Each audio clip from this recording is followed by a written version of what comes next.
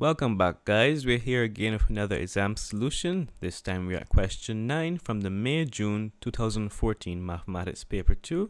My name is Kevin Small and I'm here from CXC Tutor and I'm here to help you. So let us begin. In this question, we are given two functions, gx and fx, and we are asked a series of questions. The first question asks us to state which value of x for which f of x is undefined. So let's have a look at f of x. F of x is 2x plus 7 divided by x plus 1, a rational function. And it asks you when it's undefined, when you check the denominator and see which value would cause the denominator to become 0. So having a look at this function, I can see that when I plug in x equals minus 1, my denominator would become 0. And we know that is not allowed in mathematics. So let's see. Question 1.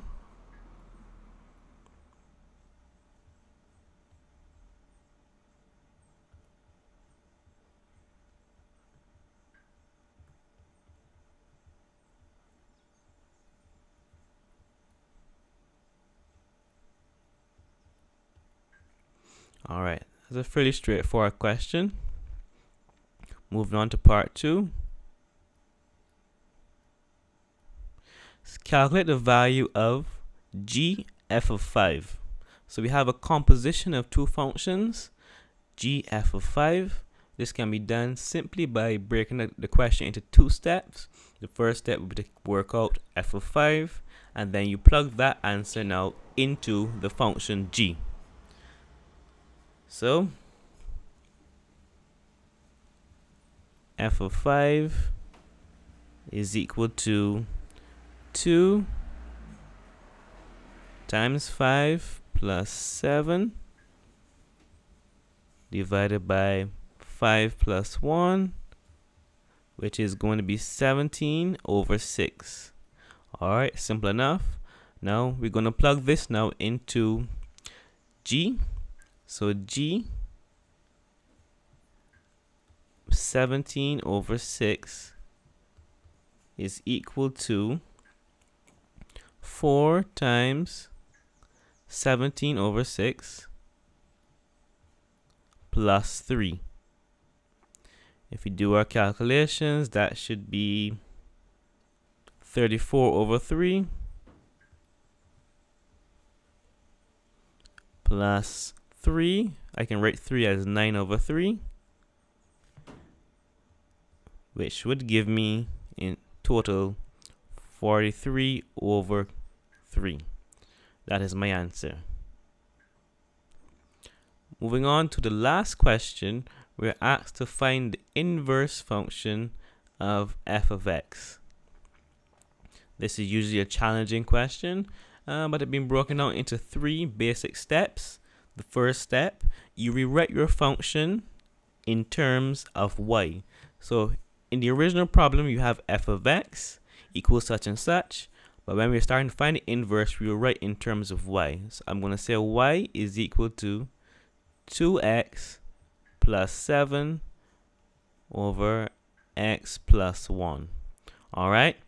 The second step is not that intuitive, but it's something that you have to memorize, and that would be to interchange your domain and range. That means interchange your x and y variables. So wherever you see y, you put x, and wherever you see x, you will now put y. So now I would write x is equal to 2y plus 7 over y plus 1. Alright, we're almost there. Next step, the final step, is basically to solve for y again. So to do that, I will do some algebra rearranging. That would be this denominator times this. That would be x times y plus 1 is equal to 2y plus 7. xy plus x is equal to 2y plus 7. You bring over all the terms that have y and you send across now the other terms that don't have y in it. So now on this side, on the left hand side, we should have xy minus 2y is equal to 7 minus x. And we factorize at this point. We want to take out y, so y would be equal to x minus 2 is equal to 7 minus x. And to make y the subject, divide both sides now by x minus 2. Y is equal to 7 minus x divided by x minus 2. And here you have it. This is in fact your inverse function, f to the power of -1 x. Alright, so here we have it, a pretty straightforward question. Question 9 has a part B as well. We're not going to cover that today. It involves graph work, but I hope at least part A would help to clear up any misconceptions or any trouble that students may have. And if you enjoyed this video and you found it educational, please feel free to like, share, and follow me on Facebook and YouTube. And thank you for watching. See you next time.